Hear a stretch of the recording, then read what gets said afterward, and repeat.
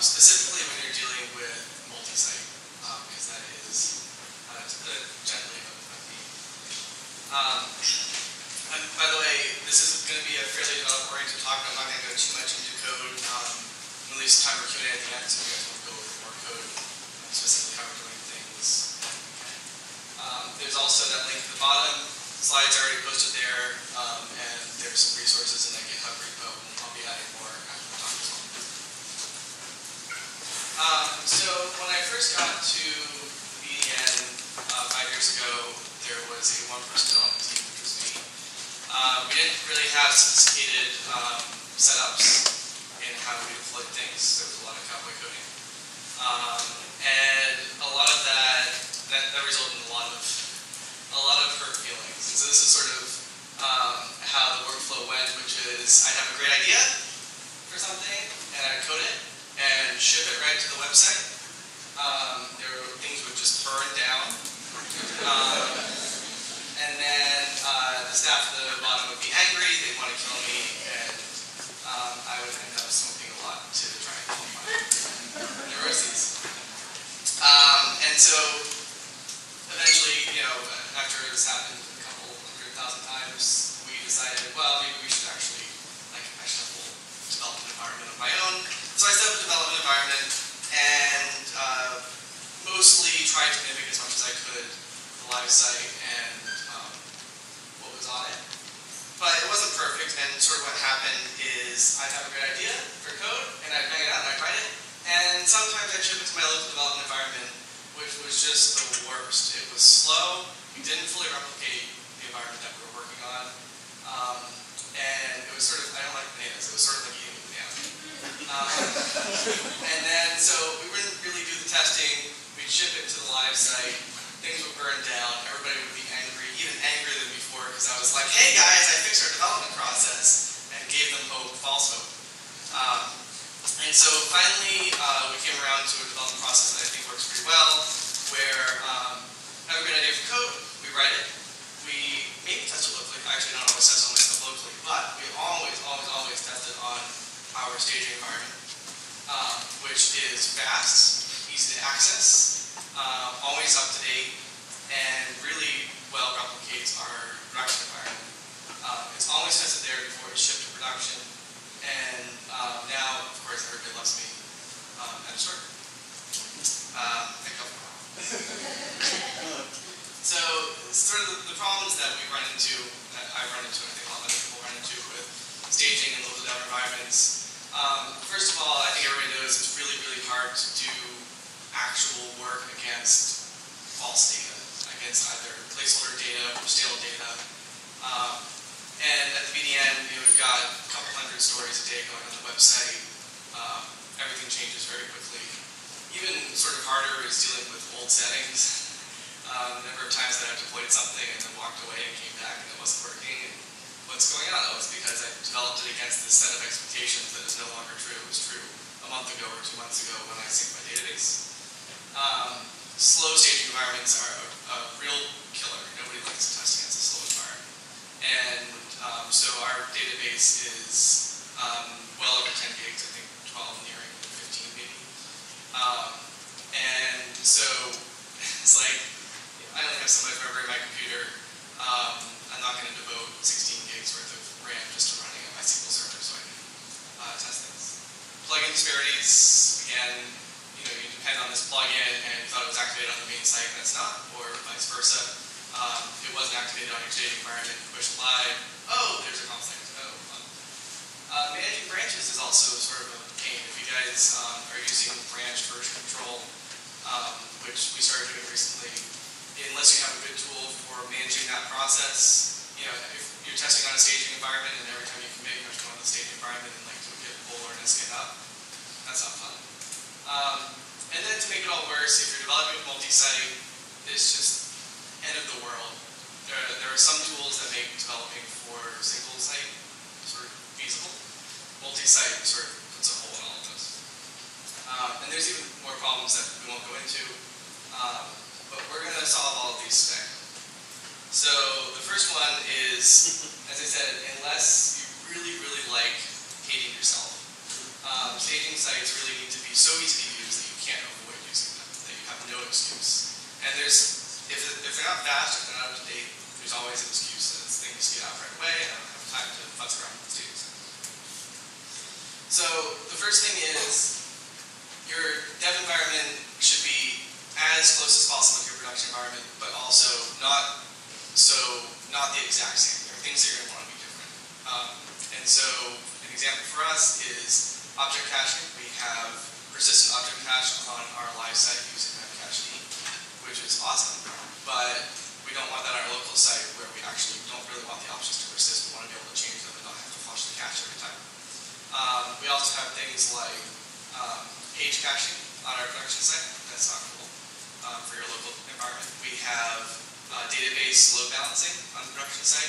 Again, we're not going to test with multiple databases unless we're actually testing a specific change to that environment.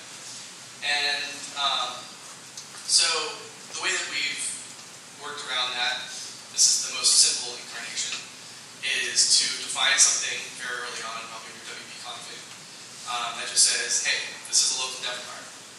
If we're on, and then in your code later on you can say if we're developing locally, don't either do or don't do this thing. So this is an example. Our object cache, I don't know how many people are familiar with drop-ins, but object cache.php is a drop-in that you can put in your WP content directory that will load in your persistent object cache. And so we say in object cache.php, instead of having all the code to load up the persistent object cache, we say, is this the dev environment? If it is, don't load the object cache, else go forth and do.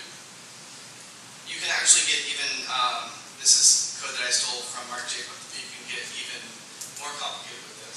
What he recommends is having a local config.php file. So if your WP config is in version control and you're modifying that to add your WP as local dev or any other variables, we've done this before, have stuff that is only meant for local environments and then accidentally commit it to production.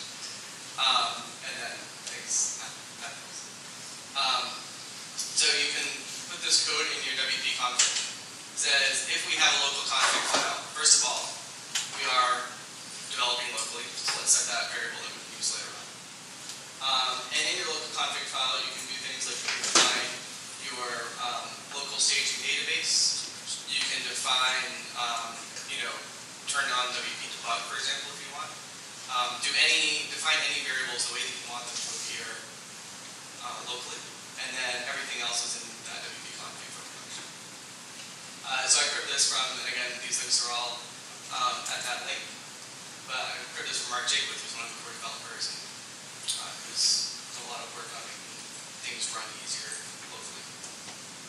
So that at least gets us started down the path of allowing us to configure two very similar but purpose-focused environments in order to run our code.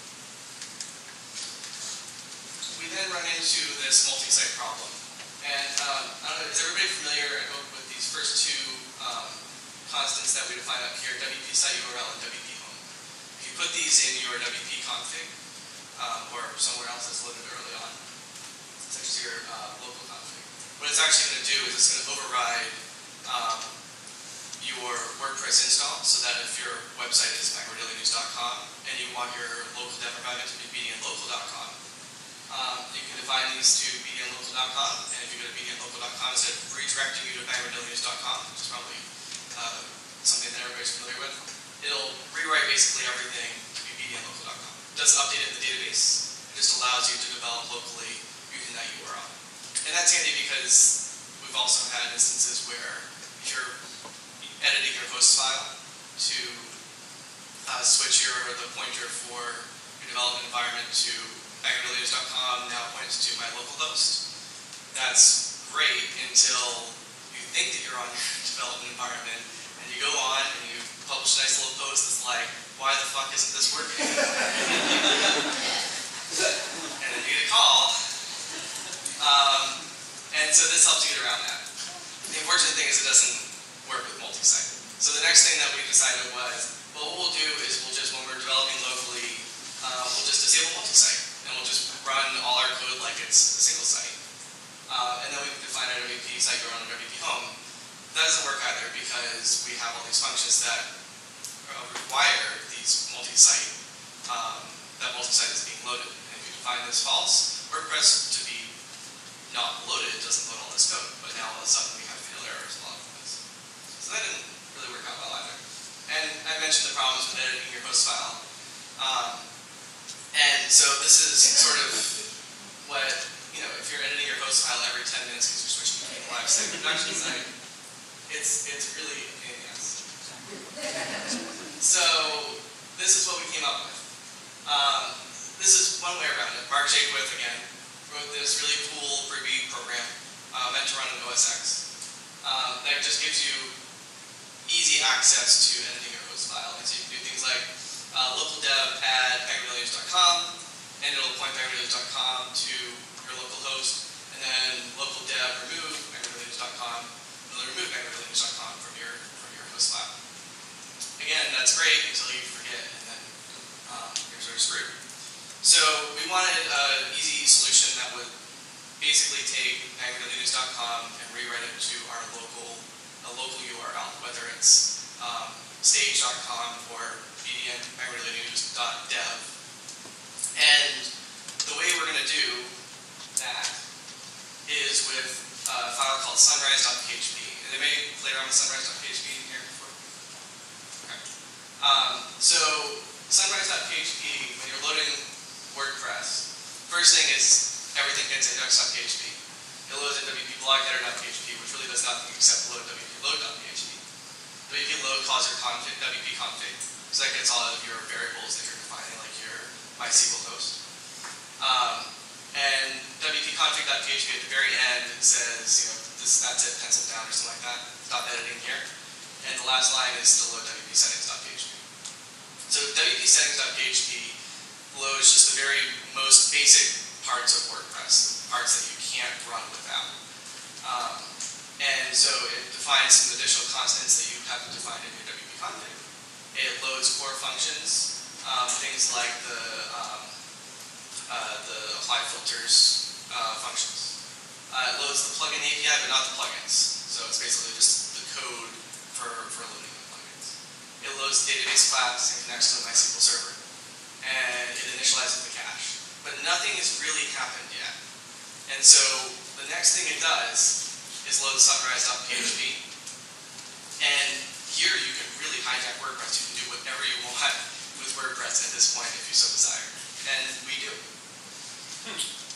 So we're basically going to trick WordPress into thinking that bdnsage.com is the site that it's trying to load. And so if you're using multi-site, there's a table that's defined in code as wp-db blogs. And so your default table will be something like wp_blogs. And when you're loading up WordPress, it looks at the HTTP host that's being loaded at the moment. And then does a MySQL query, select from wp-db blogs where domain is this domain. So it then puts into the global scope things like the blog ID, a blog object, a site object, and a couple other things. And we can actually do that for it, and we can change the behavior. So in this case, what we're doing is we're taking the HTTP host. We're basically doing a string replace from, I got that backwards, sorry, live.com to stage.com. So if the site that we were trying to load was mysite.live.com, stage.com, it would then replace that, so it's looking for mysite.live.com, load that from the database, and then we put it in the global scope. So now all of a sudden, all of the sites that I used to have to load by either host naming and going to bangorlineage.com, I can now just as everything bdnsage.com goes to my host file, and it's immediate switching. It's going to pretty seamlessly operate between those two. This is also, for anybody who uses multi-site, this is the exact same code that we use for doing domain mapping. So if somebody has a top-level domain, you need to use the same sort of trick, and it's the exact same code. And again, that's on GitHub right there, and it's linked in that file. So managing branches. Again, we're having that same problem of it's not easy if every time I'm pushing code, maybe it's I forgot a semicolon or I misspelled something. I'm going to make that code, I'm changing code, I'm going to commit it. Do you really want to have to then SSH into your server, navigate to the directory, do a git pull, make sure you're on the correct branch? It's a lot of work. So there's an easier solution. This tool was developed by the folks at Fusion. And what it is just a little graphical interface right in your WP admin bar that allows you to switch branches and keep your branches up to date. So you can see here in this GIF, we're on, we're on this issue 316 YouTube on blogs branch. We just switched to WC boss branch. And now does the git pull for you, make sure the code is up to date, and also running on that, the code on that branch. So when we have code that we want to deploy, we use GitHub, you can use whatever you like.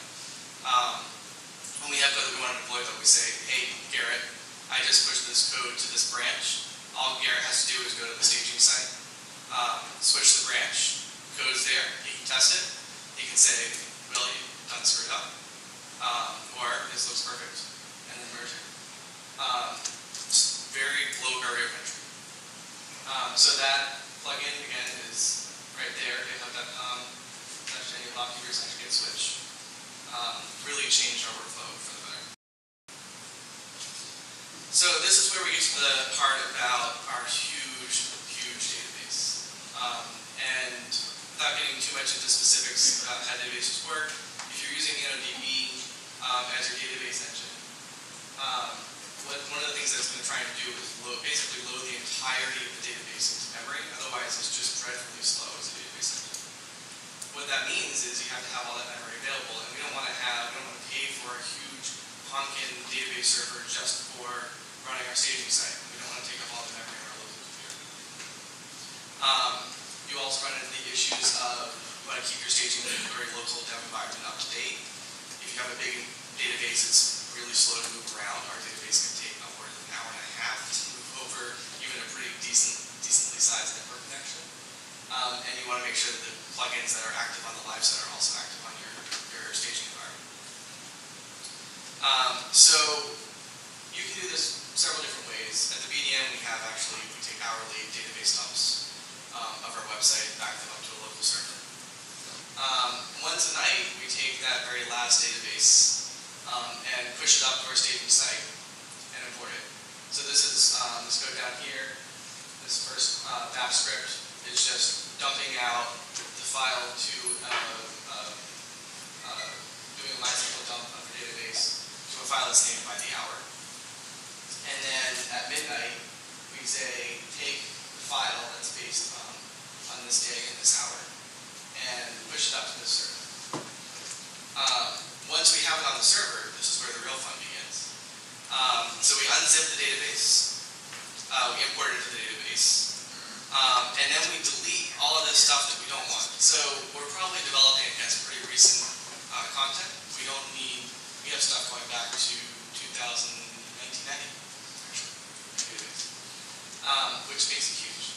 So we get rid of things like post-meta and comments for articles that are older than a couple months. We get rid of those term relationships as well. We get rid of things like, we have this WP email table. That's just huge. It's like every email that was ever sent on the site. And we don't need all of that data. It's great to have, but we don't need it in our development environment. And other various things like, for us, this WP2015 posts table is just a huge table that we never develop against. That gets our database down from 12 gigs to something like 1 gig, which is much, much more manageable. And then we actually dump the database back out, zip it up, and leave it on that server so that anybody can grab it down to their local dev environment.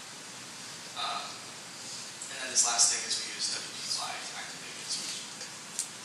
Those simple steps, and that was what, like 5 things. Those simple steps have taken us from never using our staging environment to using it religiously.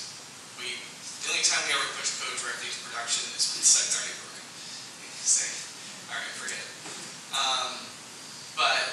takes maybe 2 minutes now to actually take a branch, check it out using that GUI, review the performance of that code, make sure it's doing what it says it's doing, and then continue on. So I can do some code demos now. I didn't get into some people might be interested in talking about vagrant and that sort of stuff, if anybody's interested. Or I can go over more how we actually implemented these, if anybody'd like to see the code. Questions?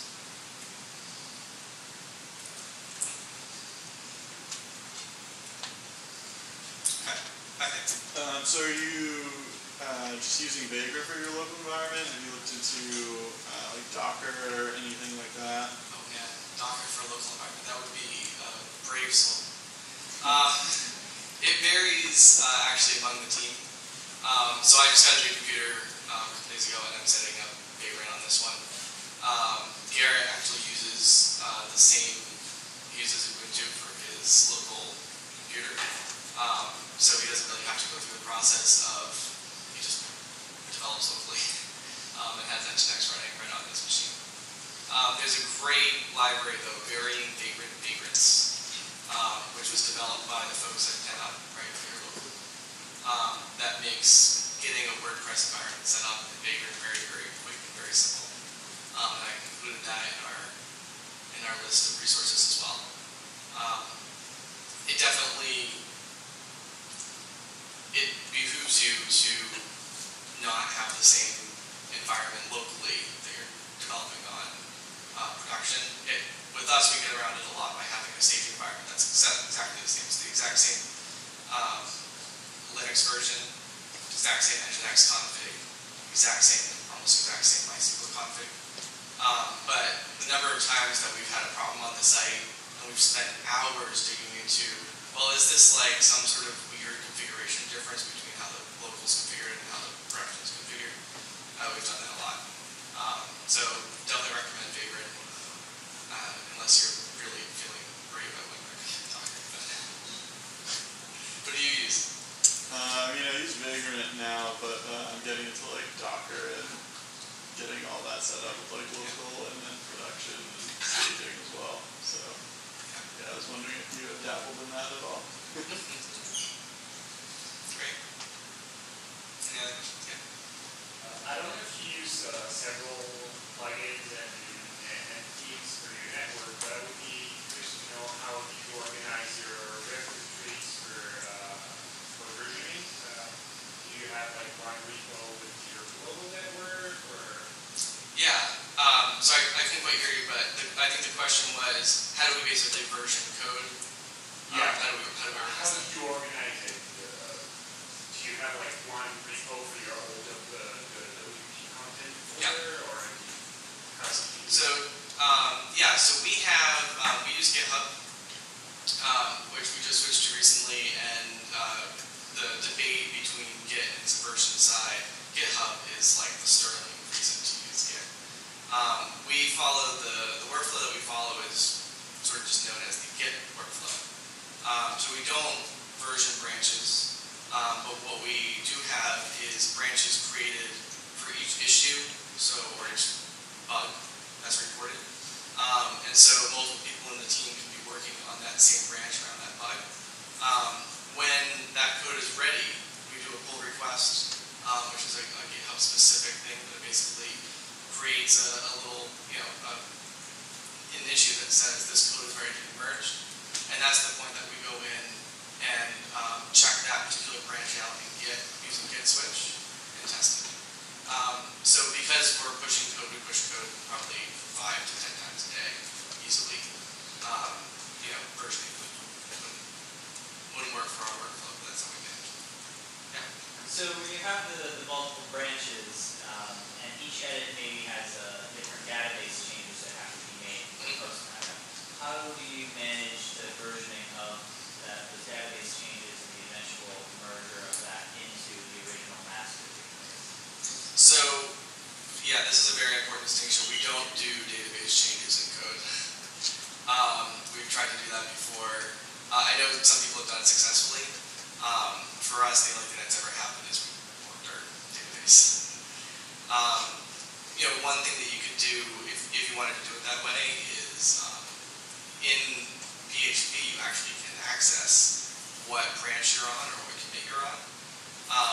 with Subversion, it would be pretty easy to say if you're, higher or less than this commit, do this thing, else don't do this thing. And that's basically how WordPress installs work. Is they store the database, a database version, and there's a code version. And when you're running the install script, it says if it just compares. But I would just generally recommend you from that. Yeah, well, I guess part of my question is if you're working on site and making changes to options or settings, or using a plugin like Advanced Custom Fields, you're creating new fields and they have values that eventually need to be merged from a staging environment to live. Yeah. The merger of those values into your master. So there's a tool called, if you're doing like sort of database changes like that, staging database changes locally, there's a tool called Ramp that a lot of people use to do that. And I haven't used it personally, I've heard it works very well. I would definitely recommend checking it out. It's not very cheap, but it's supposed to work very well. For us, we make those changes on production and then wait for them to trickle down to the dev environment. So if, it might be that we have to push that code and then wait for it to, under production, we have to wait for it to trickle down, but it's not that long of a wait.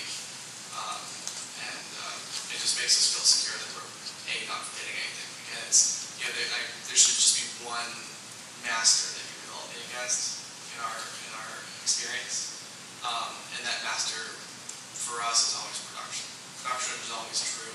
Any changes made on the local can never be assumed to have been made on production. So if there are database changes, we want to make those and then watch them sync down to make sure that the code works before going further. I think you said this, so your repo consists of the WP content directory of the multisite? Sorry, I couldn't quite hear. Your Git repo consists of the WP content directory? Is that? Not all the images, no. Okay. I think he was just asking for the plugins and themes. So what is in your Git repo essentially? What's the file structure? So our Git repo is all of the code, and we have the WordPress as a Git repo that syncs pretty regularly with the Subversion repo. The core and everything. Everything. Again, making sure that we're always on the same code. When it comes time to upgrade WordPress, what we do is we create a branch, do a pull from the external Git repo, go into our staging site, do a Git switch, and then test everything there. So it keeps it very neat, tidy, and separate until we're ready to do that merge. That's worked out very well. So I think there was one back there first. Also off of that, how do you sync your uploads folder if you do at all? Sorry, I can't quite hear you. How do you sync your uploads folder if you do? Oh, good question. The question was, how do we sync our uploads folder? This is another Mark Jacob trick, actually. So we have a multi-server environment. We have 4 or 5 web servers and a couple database servers. And they're actually spread out across different hosts. And obviously, we don't want to be pushing our content around every time somebody uploads an image, which is very regularly. So what we actually do is we have one true master for all of our media uploads, and in our load balancer we define anytime somebody's requesting to go to the WP admin, send them to this server cluster here. If any of the other, I can actually show that to you guys as well.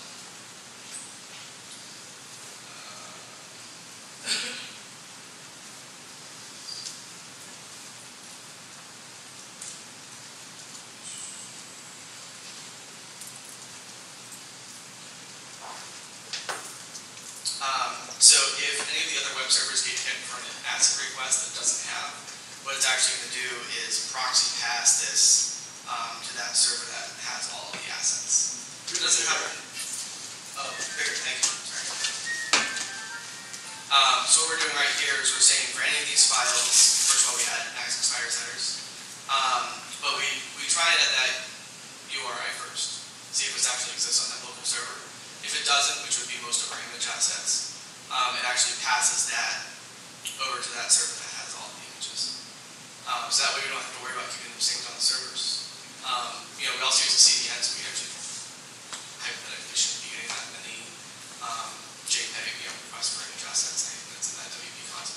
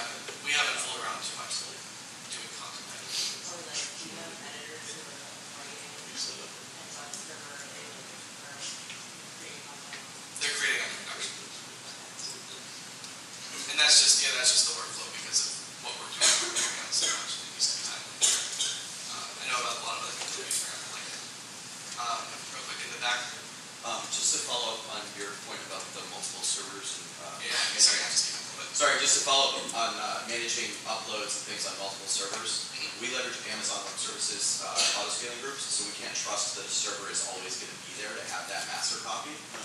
There's a really awesome plugin called Amazon S3 and CloudFront that will take those media uploads and push them directly to S3, and then rewrite the string in your database so it automatically points it to CloudFront, so it doesn't need to live or point to a specific server.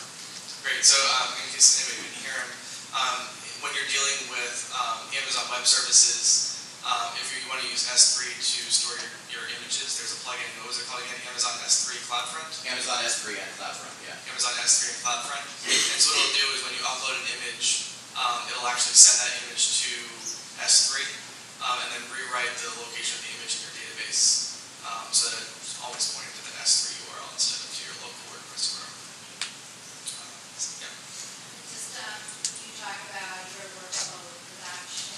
If in a different workflow, would staging be the place that you would have the content master basically? So then what I'm thinking about is a site that the content's not being changed all the time, hourly and so forth. So if I'm using staging, pulling content down from live, making any changes of staging, testing that, right? Would that be the master?